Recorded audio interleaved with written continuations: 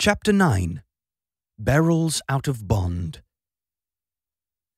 The day after the battle with the spiders, Bilbo and the dwarves made one last despairing effort to find a way out before they died of hunger and thirst. They got up and staggered on in the direction which 8 out of the 13 of them guessed to be the one in which the path lay, but they never found out if they were right. Such day as there ever was in the forest was fading once more into the blackness of night, when suddenly out sprang the light of many torches all round them, like hundreds of red stars. Out leapt wood elves with their bows and spears and called the dwarves to halt. There was no thought of a fight. Even if the dwarves had not been in such a state that they were actually glad to be captured, their small knives, the only weapons they had, would have been no use against the arrows of the elves that could hit a bird's eye in the dark. So they simply stopped dead and sat down and waited. All except Bilbo, who popped on his ring and slipped quickly to one side.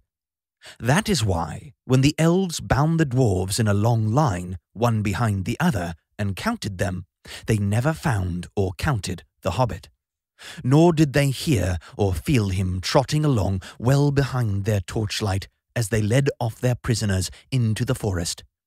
Each dwarf was blindfolded, but that did not make much difference, for even Bilbo, with the use of his eyes, could not see where they were going, and neither he nor the others knew where they had started from anyway. Bilbo had all he could do to keep up with the torches, for the elves were making the dwarves go as fast as ever they could, sick and weary as they were. The king had ordered them to make haste. Suddenly the torches stopped, and the Hobbit had just time to catch them up before they began to cross the bridge. This was the bridge that led across the river to the king's doors. The water flowed dark and swift and strong beneath, and at the far end were gates before the mouth of a huge cave that ran into the side of a steep slope covered with trees. There the great beeches came right down to the bank, till their feet were in the stream. Across the bridge the elves thrust their prisoners, but Bilbo hesitated in the rear. He did not at all like the look of the cavern mouth, and he had only made up his mind not to desert his friends just in time to scuttle over at the heels of the last elves before the great gates of the king closed behind them with a clang. Inside, the passages were lit with red torchlight, and the elf guards sang as they marched along the twisting, crossing, and echoing paths. These were not like those of the goblin cities. They were smaller, less deep underground, and filled with a cleaner air. In a great hall with pillars hewn out of the living stone sat the elven king on a chair of carven wood. On his head was a crown of berries and red leaves, for the autumn was come again. In the spring he wore a crown of woodland flowers. In his hand he held a carven staff of oak. The prisoners were brought before him, and though he looked grimly at them, he told his men to unbind them, for they were ragged and weary. "Besides, they need no ropes in here," said he. "There is no escape from my magic doors for those who are once brought inside." Long and searchingly he questioned the dwarves about their doings, and where they were going to, and where they were coming from. But he got little more news out of them than out of Thorin. They were surly and angry, and did not even pretend to be polite. "What have we done, O king?" said Balin, who was the eldest left. "Is it a crime to be lost in the forest, to be hungry and thirsty, to be trapped by spiders? Are the spiders your tame beasts or your pets, if killing them makes you angry?" Such a question, of course, made the king angrier than ever, and he answered, "It is a crime to wander in my realm without leave. Do you forget you were in my kingdom, using the road that my people made? Did you not 3 times pursue and trouble my people in the forest and rouse the spiders with your riot and clamour? After all the disturbance you have made, I have a right to know what brings you here, and if you will not tell me now, I will keep you all in prison until you have learned sense and manners." Then he ordered the dwarves each to be put in a separate cell and to be given food and drink, but not to be allowed to pass the doors of their little prisons until one at least of them was willing to tell him all he wanted to know. But he did not tell them that Thorin was also a prisoner with him. It was Bilbo who found that out. Poor Mr. Baggins. It was a weary long time that he lived in that place all alone, and always in hiding, never daring to take off his ring, hardly daring to sleep, even tucked away in the darkest and remotest corners he could find. For something to do, he took to wandering about the Elven King's palace. Magic shut the gates, but he could sometimes get out if he was quick. Companies of the Wood Elves, sometimes with the king at their head, would from time to time ride out to hunt or to other business in the woods and in the lands to the east. Then, if Bilbo was very nimble, he could slip out just behind them, though it was a dangerous thing to do. More than once he was nearly caught in the doors as they clashed together when the last elf passed, yet he did not dare to march among them because of his shadow, altogether thin and wobbly as it was in torchlight, or for fear of being bumped into and discovered. And when he did go out, which was not very often, he did no good. He did not wish to desert the dwarves, and indeed he did not know where in the world to go without them. He could not keep up with the hunting elves all the time they were out, so he never discovered the ways out of the wood, and was left to wander miserably in the forest, terrified of losing himself, until a chance came of returning. He was hungry, too, outside, for he was no hunter, but inside the caves he could pick up a living of some sort by stealing food from store or table when no one was at hand. "I am like a burglar that can't get away, but must go on miserably burgling the same house day after day," he thought. "This is the dreariest and dullest part of all this wretched, tiresome, uncomfortable adventure. I wish I was back in my hobbit hole by my own warm fireside with the lamp shining." He often wished, too, that he could get a message for help sent to the wizard, but that, of course, was quite impossible, and he soon realized that if anything was to be done, it would have to be done by Mr. Baggins, alone and unaided. Eventually, after a week or two of this sneaking sort of life, by watching and following the guards and taking what chances he could, he managed to find out where each dwarf was kept. He found all their 12 cells in different parts of the palace, and after a time he got to know his way about very well. What was his surprise one day to overhear some of the guards talking, and to learn that there was another dwarf in prison too, in a specially deep, dark place. He guessed at once, of course, that that was Thorin, and after a while he found that his guess was right. At last, after many difficulties, he managed to find the place when no one was about, and to have a word with the chief of the dwarves. Thorin was too wretched to be angry any longer at his misfortunes, and was even beginning to think of telling the king all about his treasure and his quest, which shows how low-spirited he had become, when he heard Bilbo's little voice at his keyhole. He could hardly believe his ears. Soon, however, he made up his mind that he could not be mistaken, and he came to the door and had a long whispered talk with the hobbit on the other side. So it was that Bilbo was able to take secretly Thorin's message to each of the other imprisoned dwarves, telling them that Thorin their chief was also in prison close at hand, and that no one was to reveal their errand to the king, not yet, nor before Thorin gave the word.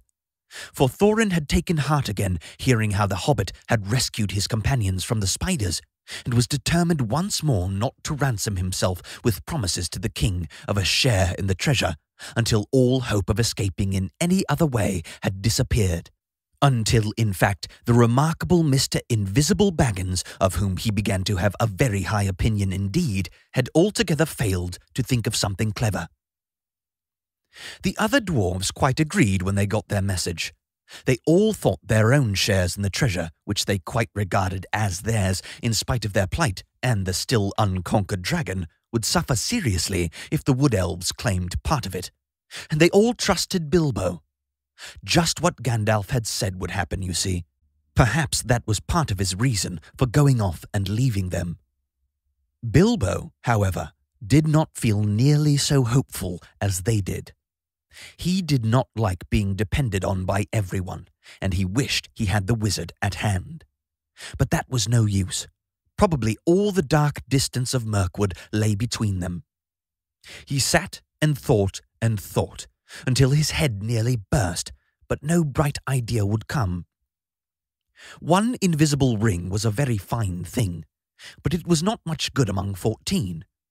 But of course, as you have guessed, he did rescue his friends in the end, and this is how it happened. One day, nosing and wandering about, Bilbo discovered a very interesting thing. The great gates were not the only entrance to the caves. A stream flowed under part of the lowest regions of the palace and joined the forest river some way further to the east, beyond the steep slope out of which the main mouth opened. Where this underground watercourse came forth from the hillside, there was a water gate. There, the rocky roof came down close to the surface of the stream, and from it a portcullis could be dropped right to the bed of the river to prevent anyone coming in or out that way. But the portcullis was often open, for a good deal of traffic went out and in by the watergate. If anyone had come in that way, he would have found himself in a dark, rough tunnel leading deep into the heart of the hill. But at one point where it passed under the caves, the roof had been cut away and covered with great oaken trapdoors. These opened upwards into the king's cellars. There stood barrels and barrels and barrels, for the wood elves, and especially their king, was very fond of wine, though no vines grew in those parts. The wine and other goods were brought from far away, from their kinsfolk in the south, or from the vineyards of men in distant lands. Hiding behind one of the largest barrels, Bilbo discovered the trapdoors and their use, and lurking there, listening to the talk of the king's servants, he learned how the wine and other goods came up the rivers or over land to the long lake. It seemed a town of men still throve there, built out on bridges far into the water as a protection against enemies of all sorts, and especially against the dragon of the mountain. From Lake Town, the barrels were brought up the forest river. Often they were just tied together like big rafts and poled or rowed up the stream. Sometimes they were loaded onto flatboats. When the barrels were empty, the elves cast them through the trapdoors, opened the water gate, and out the barrels floated on the stream, bobbing along until they were carried by the current to a place far down the river where the bank jutted out near to the very eastern edge of Mirkwood. There they were collected and tied together and floated back to Lake Town, which stood close to the point where the forest river flowed into the long lake. For some time Bilbo sat and thought about this water gate, and wondered if it could be used for an escape of his friends, and at last he had the desperate beginnings of a plan. The evening meal had been taken to the prisoners. The guards were tramping away down the passages, taking the torchlight with them and leaving everything in darkness. Then Bilbo heard the king's butler bidding the chief of the guards good night. "Now come with me," he said, "and taste the new wine that has just come in. I shall be hard at work tonight clearing the cellars of the empty wood, so let us have a drink first to help the labour." "Oh, very good," laughed the chief of the guards. "I'll taste with you and see if it is fit for the king's table. There is a feast tonight, and it would not do to send up poor stuff." When he heard this, Bilbo was all in a flutter, for he saw that luck was now with him, and he had a chance at once to try his desperate plan. He followed the two elves until they entered a small cellar, and sat down at a table on which two large flagons were set. Soon they began to drink and laugh merrily. Luck of an unusual kind was with Bilbo then. It must be potent wine to make a wood elf drowsy, but this wine, it would seem, was the heady vintage of the great gardens of Dorwinion, not meant for his soldiers or his servants, but for the king's feasts only, and for smaller bowls, not for the butler's great flagons. Very soon the chief guard nodded his head, then he laid it on the table and fell fast asleep. The butler went on talking and laughing to himself for a while without seeming to notice, but soon his head too nodded to the table, and he fell asleep and snored beside his friend. Then in crept the Hobbit. Very soon the chief guard had no keys, but Bilbo was trotting as fast as he could along the passages towards the cells. The great bunch seemed very heavy to his arms, and his heart was often in his mouth in spite of his ring, for he could not prevent the keys from making every now and then a loud clink and clank, which put him all in a tremble. First he unlocked Balin's door, and locked it again carefully as soon as the dwarf was outside. Balin was most surprised, as you can imagine, but glad as he was to get out of his wearisome little stone room, he wanted to stop and ask questions and know what Bilbo was going to do, and all about it. "No time now," said the Hobbit. "You just follow me. We must all keep together and not risk getting separated. All of us must escape or none, and this is our last chance. If this is found out, goodness knows where the king will put you next, with chains on your hands and feet too, I expect. Don't argue, there's a good fellow." Then off he went from door to door, until his following had grown to 12, none of them any too nimble, what with the dark and what with their long imprisonment. Bilbo's heart thumped every time one of them bumped into another, or grunted or whispered in the dark. "Drat this dwarvish racket," he said to himself. But all went well, and they met no guards. As a matter of fact, there was a great autumn feast in the woods that night, and in the halls above. Nearly all the king's folk were merrymaking. At last, after much blundering, they came to Thorin's dungeon, far down in a deep place, and fortunately not far from the cellars. "Upon my word," said Thorin, when Bilbo whispered to him to come out and join his friends. "Gandalf spoke true, as usual. A pretty fine burglar you make, it seems, when the time comes. I am sure we are all forever at your service, whatever happens after this. But what comes next?" Bilbo saw that the time had come to explain his idea, as far as he could, but he did not feel at all sure how the dwarves would take it. His fears were quite justified, for they did not like it a bit, and started grumbling loudly in spite of their danger. "We shall be bruised and battered to pieces, and drowned too, for certain," they muttered. "We thought you had got some sensible notion when you managed to get hold of the keys. This is a mad idea." "Very well," said Bilbo, very downcast, and also rather annoyed. "Come along back to your nice cells, and I will lock you all in again, and you can sit there comfortably and think of a better plan. But I don't suppose I shall ever get hold of the keys again, even if I feel inclined to try." That was too much for them, and they calmed down. In the end, of course, they had to do just what Bilbo suggested, because it was obviously impossible for them to try and find their way into the upper halls, or to fight their way out of the gates that closed by magic, and it was no good grumbling in the passages until they were all caught again. So, following the Hobbit, down into the lowest cellars they crept. They passed a door through which the chief guard and the butler could be seen still happily snoring with smiles upon their faces. The wine of Dorwinion brings deep and pleasant dreams.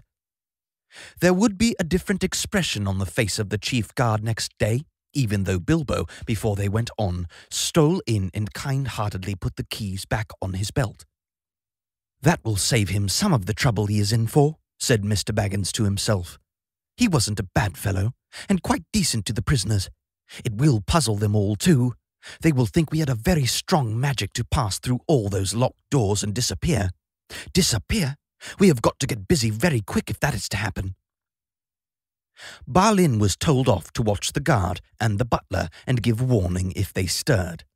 The rest went into the adjoining cellar with the trapdoors. There was little time to lose. Before long, as Bilbo knew, some elves were under orders to come down and help the butler get the empty barrels through the doors into the stream. These were in fact already standing in rows in the middle of the floor, waiting to be pushed off. Some of them were wine barrels, and these were not much use, as they could not easily be opened at the end without a deal of noise, nor could they easily be secured again. But among them were several others which had been used for bringing other stuffs, butter, apples, and all sorts of things, to the king's palace. They soon found 13, with room enough for a dwarf in each. In fact, some were too roomy, and as they climbed in, the dwarves thought anxiously of the shaking and the bumping they would get inside, though Bilbo did his best to find straw and other stuff to pack them in as cosily as could be managed in a short time. At last 12 dwarves were stowed. Thorin had given a lot of trouble, and turned and twisted in his tub, and grumbled like a large dog in a small kennel, while Balin, who came last, made a great fuss about his air holes, and said he was stifling even before his lid was on. Bilbo had done what he could to close holes in the sides of the barrels, and to fix on all the lids as safely as could be managed. And now he was left alone again, running round, putting the finishing touches to the packing, and hoping against hope that his plan would come off.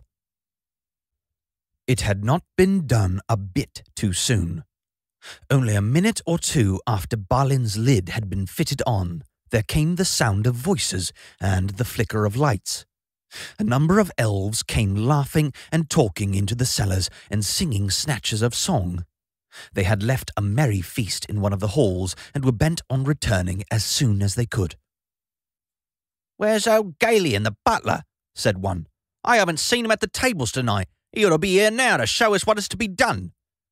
"I shall be angry if the old slow coach is late," said another. "I have no wish to waste time down here while the song is up." "Ha ha!" came a reply.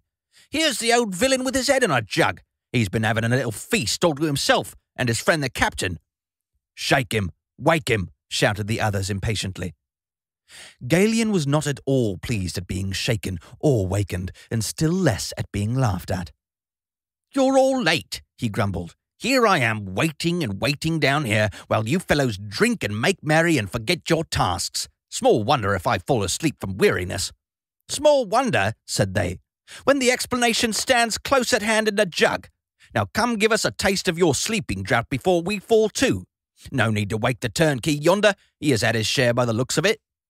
Then they drank once round, and became mighty merry all of a sudden. But they did not quite lose their wits.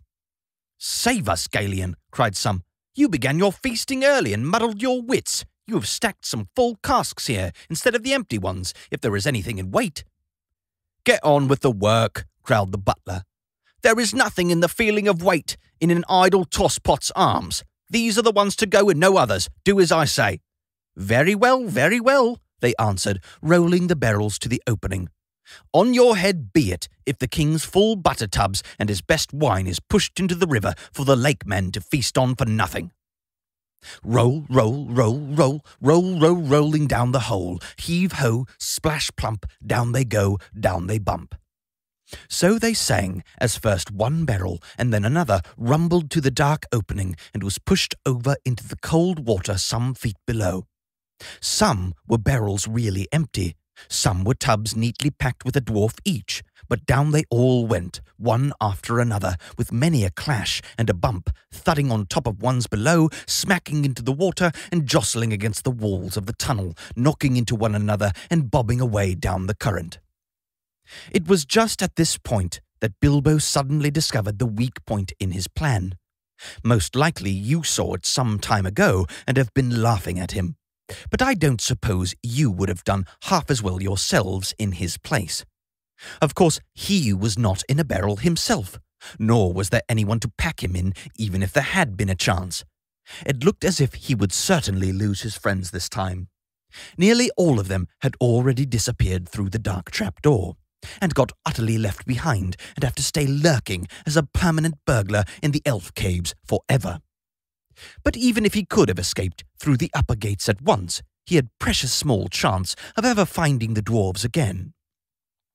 He did not know the way by land to the place where the barrels were collected. He wondered what on earth would happen to them without him, for he had not had time to tell the dwarves all that he had learned, or what he had meant to do once they were out of the wood.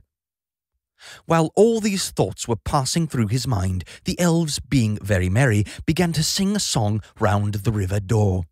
Some had already gone to haul on the ropes which pulled up the portcullis at the water gate, so as to let out the barrels as soon as they were all afloat below.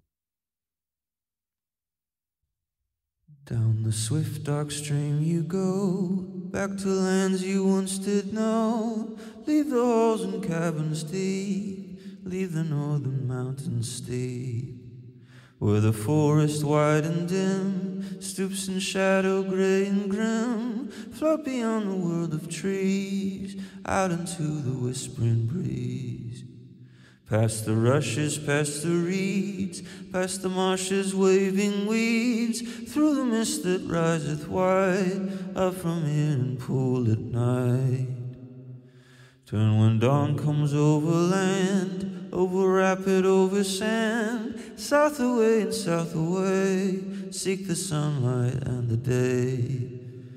Back to pasture, back to mead, where the kine and oxen feed, back to gardens on the hills, where the berry swells and fills.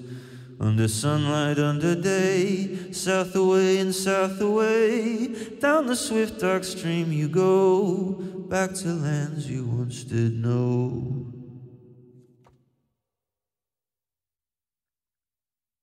Now the very last barrel was being rolled to the doors.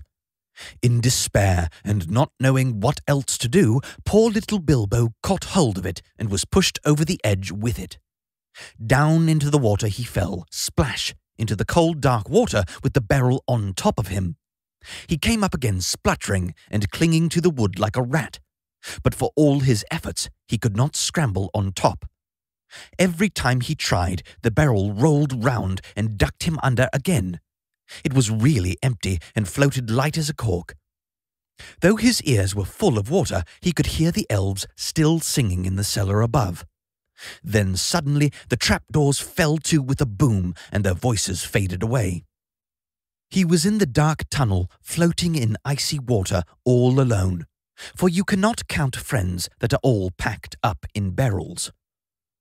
Very soon a grey patch came in the darkness ahead. He heard the creak of the water gate being hauled up, and then he found that he was in the midst of a bobbing and bumping mass of casks and tubs all pressing together to pass under the arch and get out into the open stream. He had as much as he could do to prevent himself from being hustled and battered to bits, but at last the jostling crowd began to break up and swing off one by one under the stony arch and away. Then he saw that it would have been no good even if he had managed to get astride his barrel, for there was no room to spare, not even for a hobbit, between its top and the suddenly stooping roof where the gate was. Out they went under the overhanging branches of the trees on either bank. Bilbo wondered what the dwarves were feeling and whether a lot of water was getting into their tubs. Some of those that bobbed along by him in the gloom seemed pretty low in the water, and he guessed that these had dwarves inside. "I do hope I put the lids on tight enough," he thought. But before long he was worrying too much about himself to remember the dwarves. He managed to keep his head above the water, but he was shivering with the cold, and he wondered if he would die of it before the luck turned, and how much longer he would be able to hang on, and whether he should risk the chance of letting go and trying to swim to the bank. The luck turned all right before long. The eddying current carried several barrels close ashore at one point, and there for a while they stuck against some hidden root. Then Bilbo took the opportunity of scrambling up the side of his barrel while it was held steady against another. Up he crawled like a drowned rat, and lay on the top, spread out to keep the balance as best he could. The breeze was cold, but better than the water, and he hoped he would not suddenly roll off again when they started off once more. Before long, the barrels broke free again and turned and twisted off down the stream and out into the main current. Then he found it quite as difficult to stick on as he had feared, but he managed it somehow, though it was miserably uncomfortable. Luckily he was very light, and the barrel was a good big one, and being rather leaky, had now shipped a small amount of water. All the same, it was like trying to ride, without bridle or stirrups, a round-bellied pony that was always thinking of rolling on the grass. I love that description. All the same, it was like trying to ride, without bridle or stirrups, a round-bellied pony that was always thinking of rolling on the grass. Beautiful description. In this way at last, Mr. Baggins came to a place where the trees on either hand grew thinner. He could see the paler sky between them. The dark river opened suddenly wide, and there it was joined to the main water of the forest river flowing down in haste from the king's great doors. There was a dim sheet of water no longer overshadowed, and on its sliding surface there were dancing and broken reflections of clouds and of stars. Then the hurrying water of the forest river swept all the company of casks and tubs away to the north bank, in which it had eaten out a wide bay. This had a shingly shore under hanging banks, and was walled at the eastern end by a little jutting cape of hard rock. On the shallow shore most of the barrels ran aground, though a few went on to bump against the stony pier. There were people on the lookout on the banks. They quickly poled and pushed all the barrels together into the shallows, and when they had counted them, they roped them together and left them till the morning. Poor dwarves! Bilbo was not badly off now. He slipped from his barrel and waded ashore, and then sneaked along to some huts that he could see near the water's edge. He no longer thought twice about picking up a supper uninvited if he got the chance. He had been obliged to do it for so long, and he knew now only too well what it was to be really hungry, not merely politely interested in the dainties of a well-filled larder. Also, he had caught a glimpse of a fire through the trees, and that appealed to him with his dripping and ragged clothes clinging to him, cold and clammy. There is no need to tell you much of his adventures that night, for now we are drawing near the end of the eastward journey and coming to the last and greatest adventure, so we must hurry on. Of course, helped by his magic ring, he got on very well at first, but he was given away in the end by his wet footsteps and the trail of drippings that he left wherever he went or sat, and also he began to snivel, and wherever he tried to hide, he was found out by the terrific explosions of his suppressed sneezes. Very soon there was a fine commotion in the village by the riverside, but Bilbo escaped into the woods, carrying a loaf and a leather bottle of wine and a pie that did not belong to him. The rest of the night he had to pass wet as he was and far from a fire, but the bottle helped him to do that, and he actually dozed a little on some dry leaves, even though the year was getting late and the air was chilly. He woke again with a specially loud sneeze. It was already grey morning, and there was a merry racket down by the river. They were making up a raft of barrels, and the raft elves would soon be steering it off down the stream to Lake Town. Bilbo sneezed again. He was no longer dripping, but he felt cold all over. He scrambled down as fast as his stiff legs would take him, and managed just in time to get on to the mass of casks without being noticed in the general bustle. Luckily there was no sun at the time to cast an awkward shadow, and for a mercy he did not sneeze again for a good while. There was a mighty pushing of poles. The elves that were standing in the shallow water heaved and shoved. The barrels, now all lashed together, creaked and fretted. "This is a heavy load," some grumbled. "They float too deep. Some of these are never empty. If they had come ashore in the daylight, we might have had a look inside," they said. "No time now," cried the raft man. "Shove off!" And off they went at last, slowly at first, until they had passed the point of rock where other elves stood to fend them off with poles, and then quicker and quicker as they caught the main stream and went sailing away down towards the lake. They had escaped the dungeons of the king and were through the wood, but whether alive or dead still remains to be seen. Bit rough, honestly, but,